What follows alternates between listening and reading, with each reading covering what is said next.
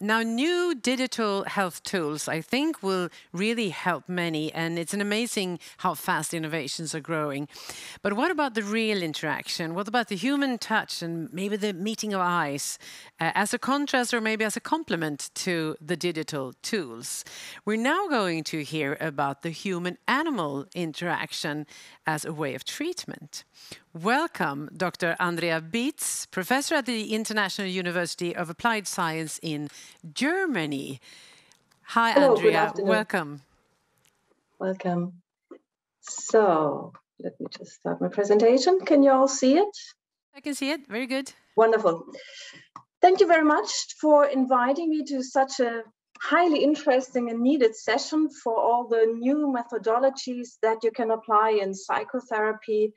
The possibilities of the internet are really fascinating, and thank you to my previous speakers. I've used internet now myself as a therapist in psychotherapy to keep in touch with my clients, but usually I do face-to-face, and I've learned a lot today. But what I am going to talk about today is something that really is not compatible with the internet or internet-based therapy, because I'm talking about the benefits of the human-animal interaction for mental health and well-being, and how you can integrate animals into psychotherapy. So something that's called animal-assisted interventions. We know from different studies, actually now there's a good evidence base for that pet ownership has some health effects on humans. For instance, in big surveys, pet owners do report less doctor visits, take less medication for sleep problems, for instance, exercise more, they have better subjective fitness. And also, if you look at the survival rate after 1 year after a heart infarction, at least the dog owners do much or significantly better than the not pet or not dog owners. Another short introduction to what are we talking about in terms of what is an animal-assisted intervention. We distinguish between animal-assisted activities. You might have heard about people taking the dogs and visiting nursing homes just for giving a possibility to pet the dogs and to bring some joy and topic for conversation. Then we have another form that is really animal-assisted therapy. And here a human therapist trained in his profession needs to deliver the therapy, and he or she integrates the animal into their usual approaches. And another field is animal-assisted education, where you have animals integrated into the school lectures or in the afternoon school activities. Also here to prevent mental health problems or just to promote learning experiences. And to give you an impression how this could look like, I'll give you an example from our work and also research. I worked in a project together with the German Bundeswehr to develop a dog-assisted intervention as an adjunct therapy to psychotherapy for soldiers with post-traumatic stress disorder. And we had German soldiers, and each of them participated in a 3-hour session every morning, not every morning, once a week for 4 weeks. They've usually been in in-house treatment for 6 weeks in one of the Bundeswehr Krankenhäusern. And what it looked like was that there was a dog with his handler, and all these teams have been tested for, friendliness and non-aggression and everything. And here the special thing was that it was delivered actually by other soldiers working with their military dog. And each patient got assigned a team, and they just went for a walk, they groomed the dog, they made little games with the dog, nothing aggressive.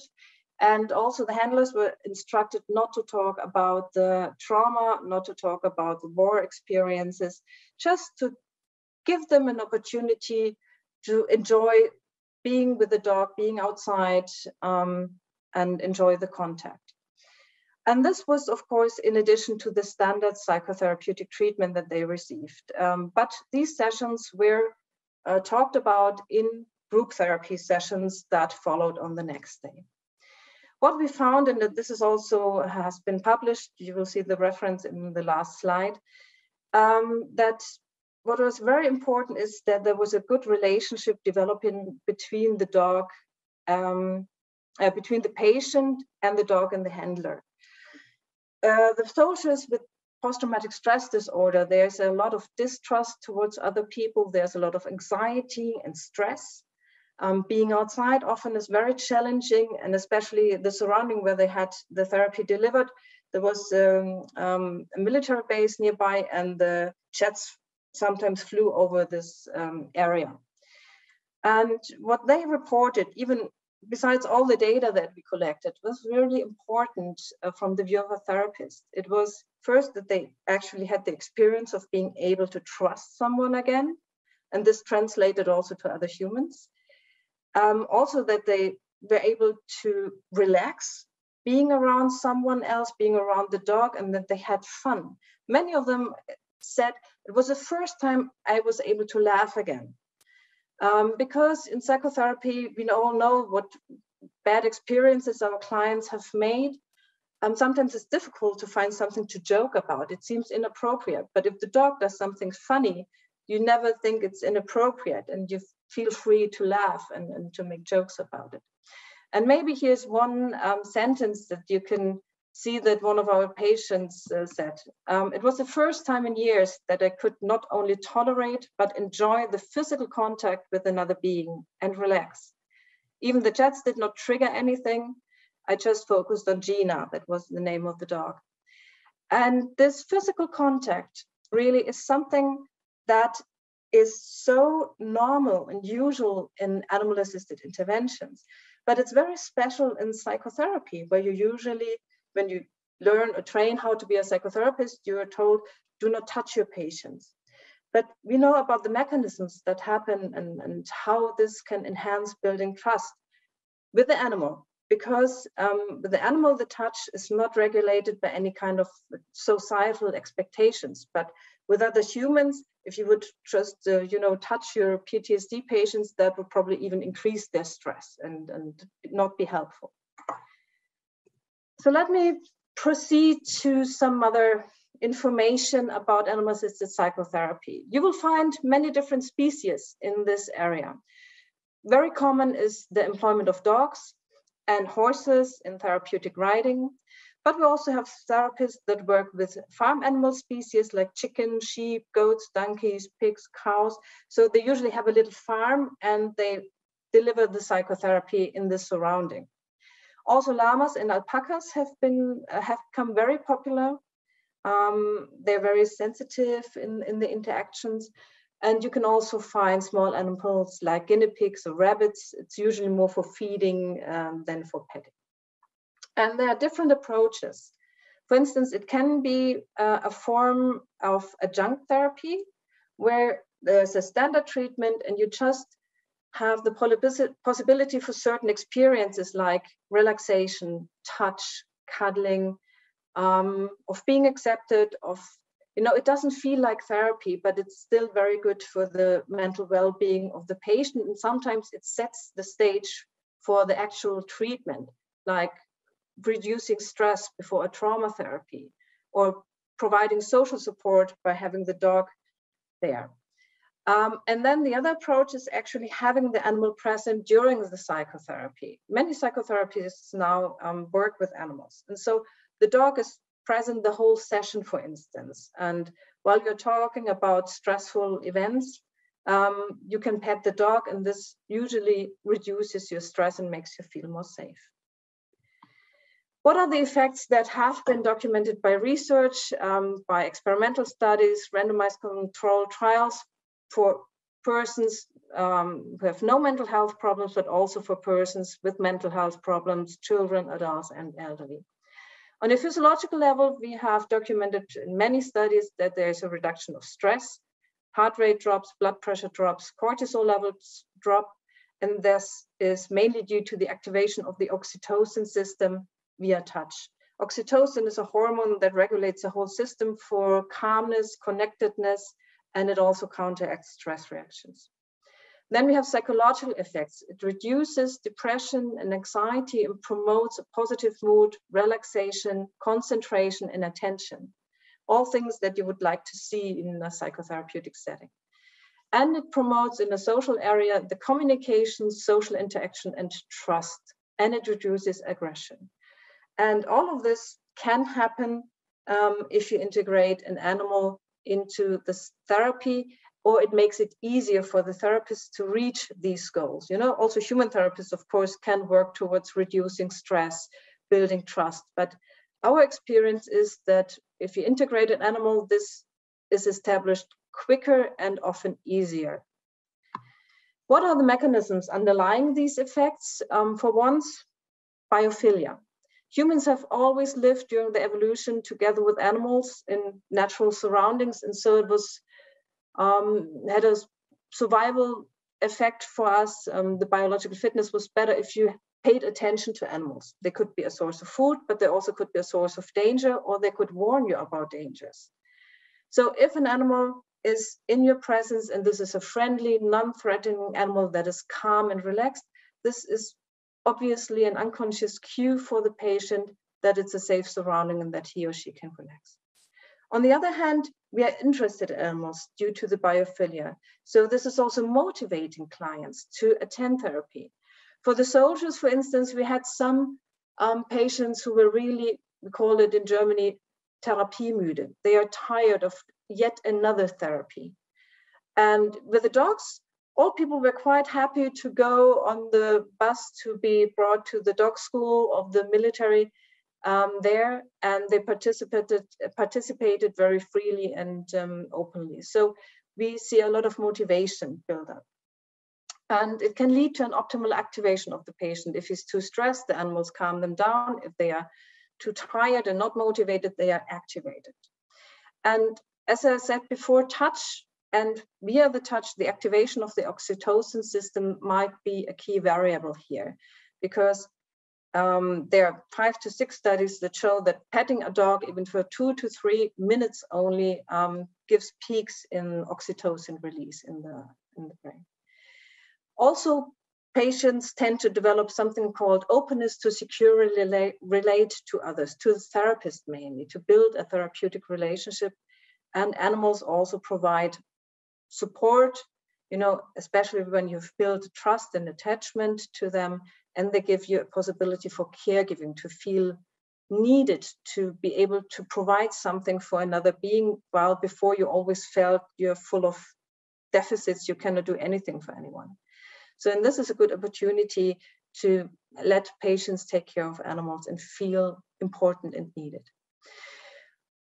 Due to the pandemic, we have some new research areas also in animal-assisted interventions. For once, the role of pets during the pandemic and how this positively affected mental health if you owned an animal, and many people acquired an animal during that time.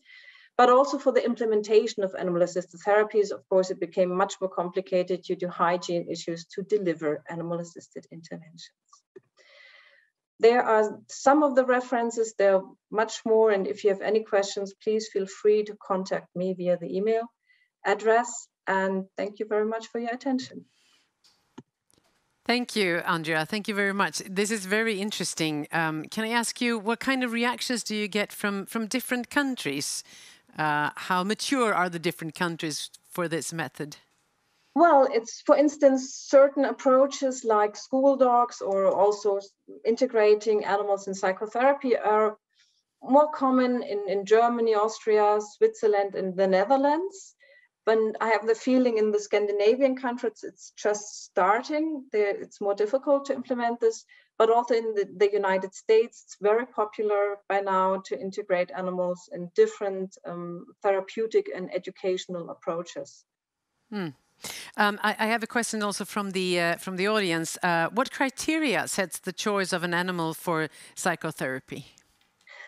Oh, that's a good question, because there are so many different species, and it often It depends on what kind of setting you have. If you're a psychotherapist and you have a dog and this dog is suitable and you train it, usually people say, oh, the dog is my animal of choice.